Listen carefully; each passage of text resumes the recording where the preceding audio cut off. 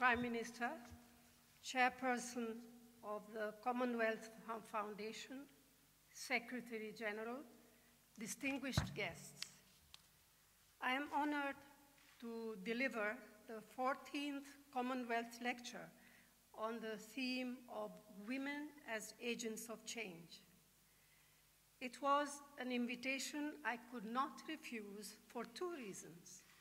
First, my own personal involvement in the cause of women's empowerment, particularly that of Indian women, who constitute some 60% of all women in the Commonwealth. And second, my family's close association with this organization. The modern Commonwealth owes much to India's first Prime Minister, Jawaharlal Nehru. It is ironic that a man imprisoned for so many years by the imperial masters of his country should have become so crucial for the survival and evolution of the Commonwealth. During the long years of India's freedom struggle, membership had been widely opposed, implying, as it did, dominion status and allegiance to the crown.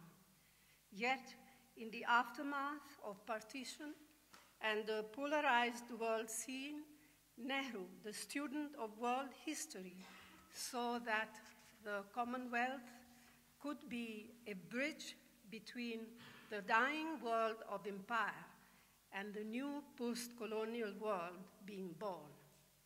Nehru, the statesman, saw merit in an institution that sought to build bridges at many levels between countries and people. Indira Gandhi valued the Commonwealth in a less idealized way than her father. She shared a personal bond with the leading Commonwealth figures of her time and brought to it a special focus on the development needs of its members. I accompanied my husband, Rajiv Gandhi, to successive Commonwealth heads of governments meeting and remember some of the colorful episodes that took place behind the scenes. To give you just one example, at the 1985 CHOGM in the Bahamas, the issue of sanctions against South Africa dominated the discussions. Margaret Thatcher stood out in solitary opposition to the rest of the Commonwealth's call for sanctions against the apartheid regime. At the weekend retreat, Sridat Ramphal put together a 3-member team to talk informally to Mrs. Thatcher and persuade her to relent. They were Rajiv Gandhi, Brian Mulroney of Canada, and Robert Hawke of Australia, selected by him, apparently, as much for their looks as their political weight. In private, he jokingly told them she will not be able to resist the 3 best-looking men of the conference. The Iron Lady was unmoved. And the handsome threesome failed either to charm or to persuade her. Thus was the stage set for the most heated political confrontation in the Commonwealth history. At the subsequent Vancouver CHOGM in 1987, Rajiv Gandhi pledged India's support to the establishment of the Commonwealth of Learning, which has played such a significant role in improving the quality of distance education in our country. India has always been in the forefront of important cooperation initiatives launched by the Commonwealth, and I am sure will continue to do so. I am particularly glad about the theme for this lecture. Women are disproportionately vulnerable in our world, even today. The global economic downturn of recent years has hurt them hardest. Similarly, climate change and environmental degradation exact a greater price from women who have less access to resources, technology, and credit.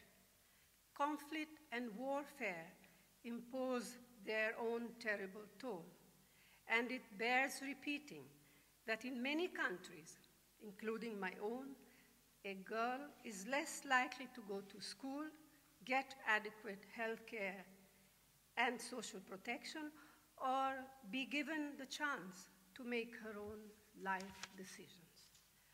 But on the positive side, we also know that investing in women is the highest return venture.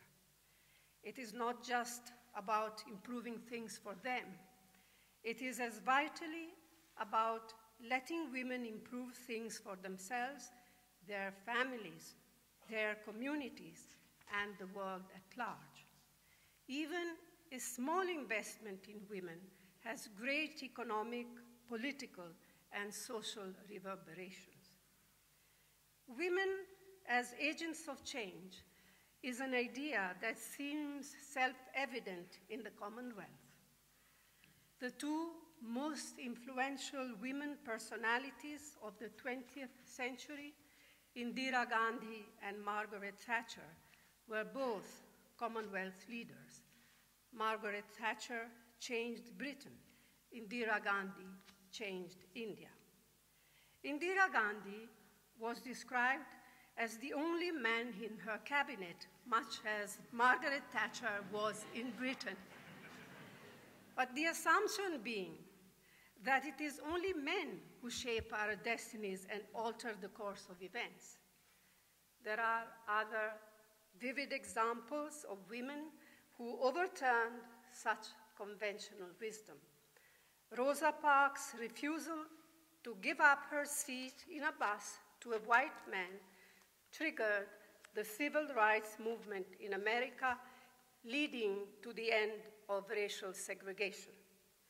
During Nelson Mandela's long imprisonment, Winnie Mandela, Albertina Sisulu, and the Black Sash movement, led by Jean Sinclair and Sheena Duncan, along with others, kept resistance to apartheid alive within South Africa. And there is Aung San Suu Kyi in Myanmar, whose sacrifices have become the focus of the democratic cause in her country. Although the women's movement has already transformed the way in which we look at society in each of our countries, the search for equality is far from finished. History, culture, and economics still remain weighted against women. In my own country, most worrying of all is the declining sex ratio of females to males. The old age preference for sons, coupled with new sex selection technologies, has given an alarming demographic twist to gender bias. That this is happening in regions of substantial economic prosperity is even more disturbing. I should add here, however, that in the recent Commonwealth Games in New Delhi, young women from these very regions won the most number of medals.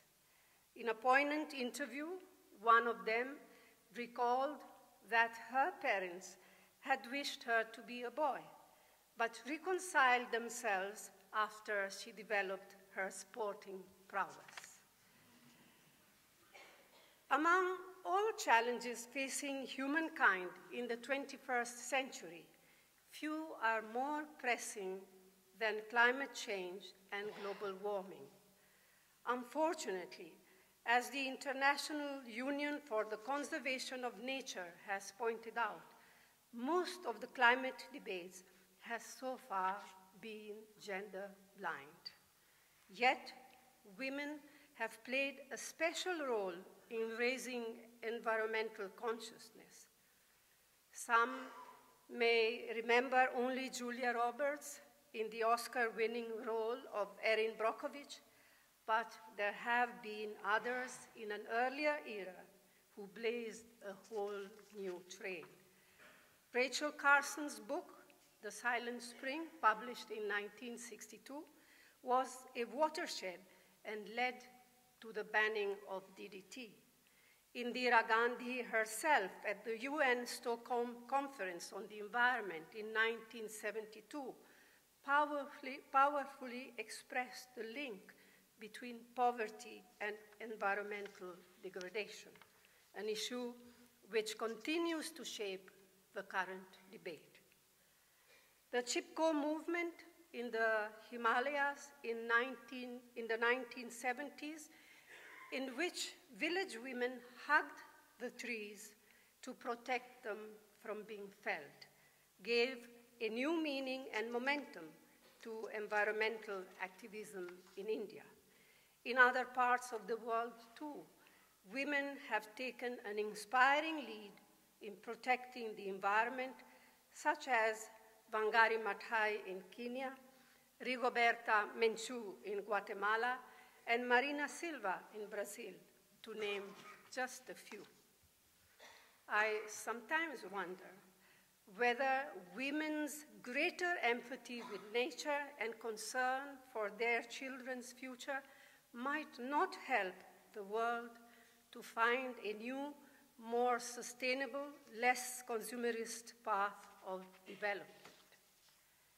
In 1989, the Commonwealth became the first major international organization to publish a landmark scientific study on the devastating effects of climate change. Commonwealth heads of government also agreed on a climate change action plan in 2007, where, among other things, they called upon the support of women to ensure effective action. How can such support be extended if women's voices and concerns hardly figure in the global climate negotiation or in national and local climate management plans? Perhaps it is time for a fresh Commonwealth initiative to help the world bridge this gap. Such an initiative could suggest ways to bring women's participations and perspectives more squarely into the global negotiations. We need climate justice not only between countries, but also between genders. Enhancing the role of women in protecting the environment is necessary. But what about protecting women themselves? Economic growth is leading to mass migrations to cities. Disturbingly, this is being accompanied by growing violence against women. If urbanization is the world's future, we must design urban environments and services in ways that will give women greater security and educate and involve citizens in this cause. A Commonwealth initiative bringing together great cities to collaborate on this issue would be timely. So these are two areas, climate change and urbanization, where I hope that the Commonwealth will be able to do more for women. At the same time, I do recognize and appreciate the gender work it is already doing, such as building women entrepreneurs and leaders and drafting laws which meet women's needs. You will appreciate that my own experience equips me better to focus on the importance of women's issues in India which is what I now want to turn to. And in order to understand where Indian women are today, let me first tell you where they were once. In the late 19th century, during the Raj, a section of educated Indian women looked to Queen Victoria for relief from oppressive customs, hoping that as a woman she would intervene on their behalf. Alas, Her Majesty showed them no gender solidarity. Women in Europe and America too had to struggle to be educated.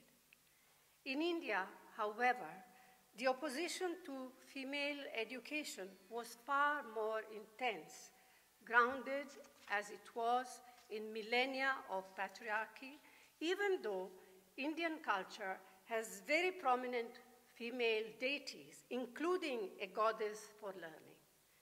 In the West, the argument was that women did not need to be educated. In India, the argument was that women should not be educated, that education would ruin women's characters and their traditional submissiveness and subvert the very basis of Indian culture. Dr. Anandibai Joshi, who later became India's first woman's doctor, described her experience of going to school in the relatively progressive city of Bombay in the late 1870s as follows, and I quote, "When people saw me going with books in my hands, they put their heads out of the window just to have a look at me. Some stopped their carriages for the purpose.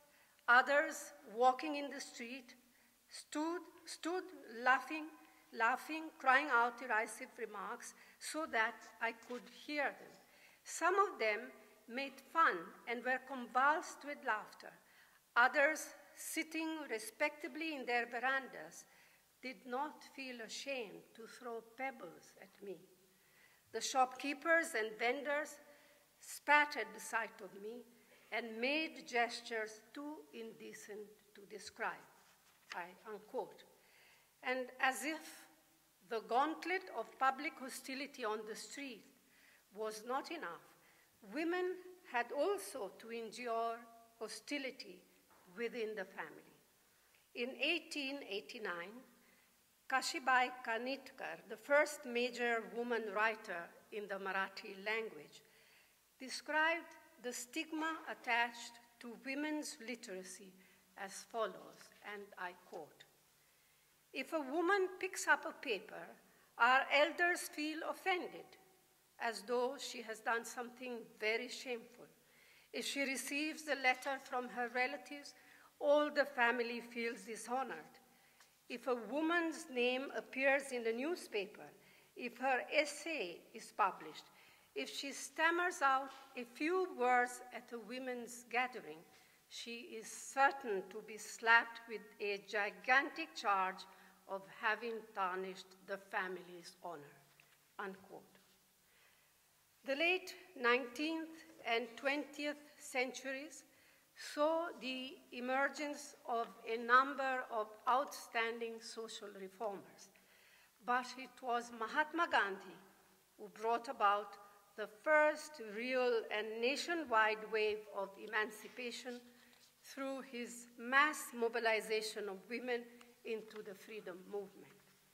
Unusually for his time, he believed that India's economic and moral salvation lay in women's hands. He condemned the traditions of child marriage, female seclusion, dowry, enforced widowhood, and the lack of education that had shackled Indian women for so long. He urged women to fight injustice and inequality and become masters of their own destiny. So actually, I should have said mistresses of their own destiny. Women came out in their millions to participate in the civil disobedience movement, profoundly changing their outlook. Mahatma Gandhi, the father of our nation, can perhaps also be called the mother of Indian feminism. Our constitution that came into force in 1950 gave women a new charter for emancipation and empowerment. Women were given the right to vote in the very first national election in 1952. And actually, the Congress Party had promised universal female franchise way back in 1928, when many developed democracies were still debating the idea.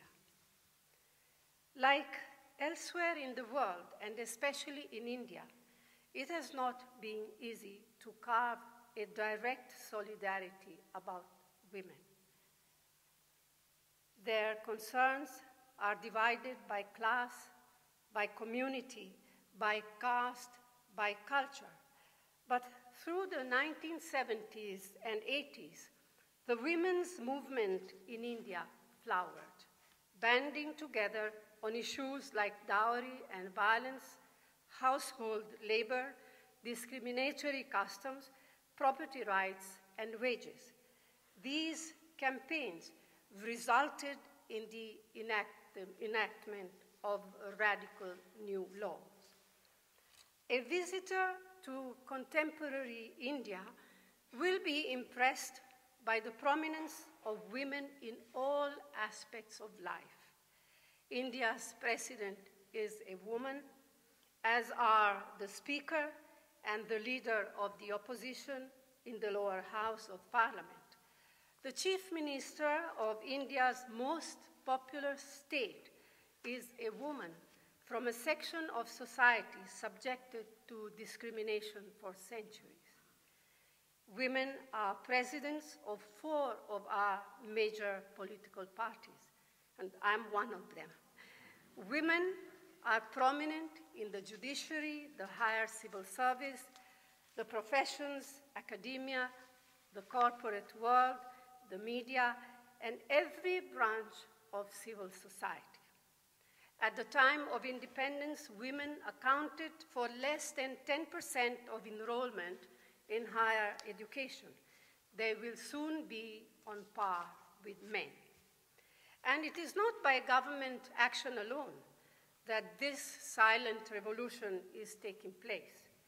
Today, women in India are becoming agents of change through their own initiatives, their energy, their enterprise. Through individual and collective action, they are transforming their own situation and indeed transforming the broader social context itself. Let me give you some examples of how and where women, ordinary poor women, are beginning to make a difference with far-reaching implications for our country as a whole. The first is the growth of women's self-help groups, which are changing rural India. Groups of women pool their savings on a regular basis and secure loans for a variety of activities that help them increase their incomes. There are now about 5 million such groups, averaging 10 to 15 members each. Last year, they secured bank loans worth more than £2 billion. This expanding network has had enormous impact. By giving poor women access to credit, and I might add, with a repayment record far superior to that of well-heeled borrowers, these groups are helping to blunt the harsh edges of poverty and destitution. But women are doing more than getting loans. They are actually taking on a variety of functions on behalf of government departments. They are, for instance, buying rice and maize from farmers for sale through fair price shops. They are distributing old age pensions and scholarships. They are managing primary health centers. And in this pub-loving country, it may surprise you to know how successful they have been in forcing the closure of village liquor shops to combat male alcoholism, domestic violence, and the drain on household finances. But there is something even more fundamentally revolutionary about this movement. It cuts across caste divides, and it gives women a new voice, a new self-confidence, a new assertiveness. Attending a meeting of these women is an uplifting experience. When once they dared not open their mouths, even within the family, let alone voice their concerns before outsiders, they are now vociferous in discussing personal and family problems, as well as a whole range of community issues. The second arena where women have emerged as catalysts of change is politics, especially at the local level. In 1993, India amended its constitution to provide 33% reservation or quota for women in rural and urban local bodies throughout the country. There was much cynicism, resentment, even anger from powerful men, predictably, when the idea was first mooted. No longer. Today, 1.2 million elected women representatives, including women from the most deprived and disadvantaged communities, have taken their place alongside men in the councils of rural self-government. Long-established power equations are now changing. But I must say I'm less than happy to admit that at the national level, we have not yet been successful. Women's representation in Parliament has hovered between 9 to 11%, a figure which is considerably lower than in many other democracies. Legislation for a 33% quota in Parliament and state assemblies has been passed by the upper house, and we shall persevere in our efforts to get it approved by the lower house as well. The third area where women are leaving their distinctive imprint as harbingers of change is social activism. Over the last few years, the language of rights has entered the mainstream of political discourse. Thus, we now have a right to information, a right to work, a right to education, and soon a right to food security. What is remarkable about the rights debate and how it has progressed is the leading role women have played as its champions and advocates. Thanks to their passion and commitment, governance has become more open and accountable, and public policies more caring of the poor. Environmental activism, too, is something in which women are prominent. This is not surprising because, in essence, the issue of environment in India is an issue of livelihood, of public health, of access to forests, of water security. What is particularly noteworthy about this form of environmental activism is that it is spontaneous in nature and is not driven by any formal organization. A spark is lit and a movement begins. The fourth arena of impact is enterprise. The most visible may be women who lead some major Indian corporations, businesses, and NGOs. But perhaps Even more significant are the unsung majority who make up over 90% of all working women in what we call the informal or unorganized sector. For years, these women enjoyed no pensions, no health insurance, no maternity benefits, something that our government has begun to address. Collective action by women has taken different forms. Thus, India, once the world's largest importer of milk food, is now the largest milk producer. This white revolution, as we call it, has proceeded in parallel with the Green Revolution. And it is millions of women in thousands of villages who have been the backbone of these milk cooperatives. There are many other instances, such as Lidget, producer of those papadums so loved by British diners in Indian restaurants here. Founded by 7 Gujarati housewives with a capital of about £7, it now has 42,000 owner-producers with a turnover approaching £70 million. The largest collective of women in India's informal sector is SEVA, the Self-Employed Women's Association, also founded by a woman. Its achievements within the country to provide a social security net for its members and add value to household enterprise have been widely recognized.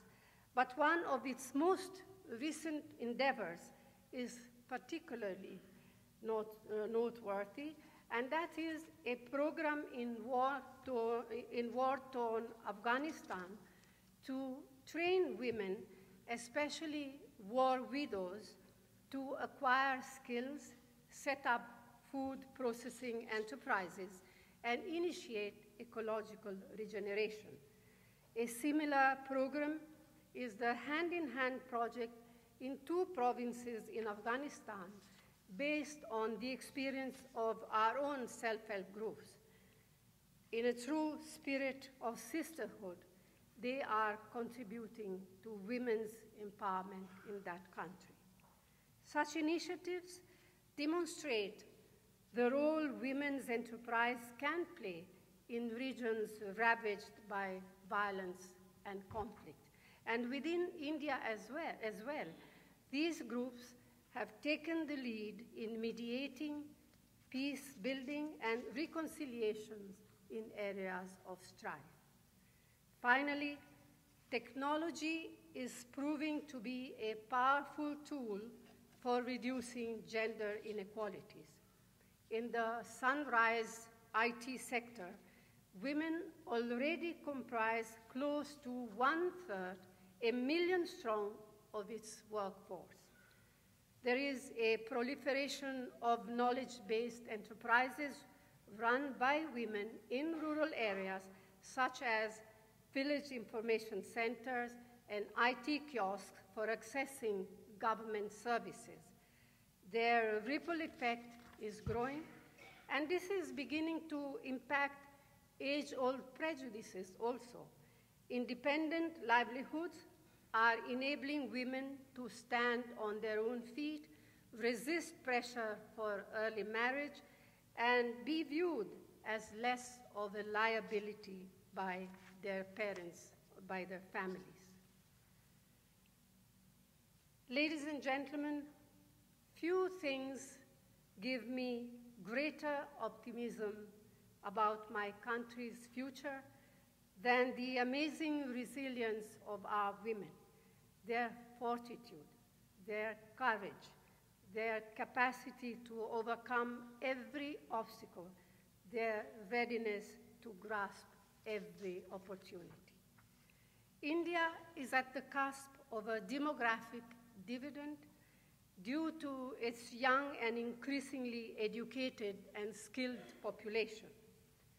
Imagine, then, what might happen when this demographic dividend is multiplied by a gender dividend. It will, I believe, yield enormous economic gain and lead to profound social transformation. Mahatma Gandhi saw women as the future leaders of human evolution, bringing compassion and morality into public life.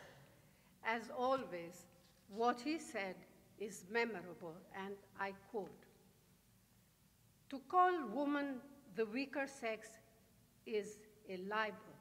It is man's injustice to woman. If by strength is meant brute strength, then indeed is woman less brute than man. If by strength is meant moral power, then woman is immeasurably man's superior. Has she not greater intuition? Is she not more self-sacrificing? Has she not greater courage? Without woman, man could not be," unquote. It could be argued that progressive victories of the women's movement, their achievement of the right to vote and other rights, were the 20th century's seminal contribution to human advancement.